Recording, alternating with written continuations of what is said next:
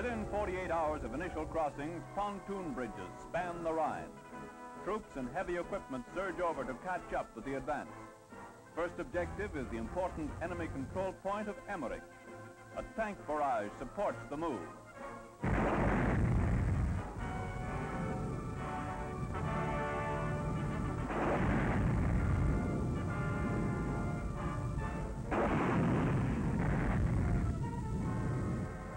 In Emmerich, elements of the 3rd Canadian Div mop up the stricken town.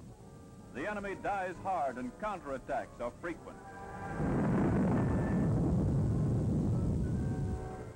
As many as 7 counter-thrusts in as many hours are held, and the Allied grindstone leaves the chaff in its wake. With Emmerich in our hands, the going is easier. The communication center of Kessfeld is taken after an artillery bombardment. Its railway junction lies in ruins.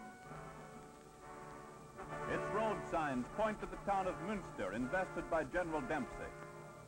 The fat of Europe has been wiped from Jerry's chin, with the snowy serviettes now pointing out the gluttons who must pay the bill.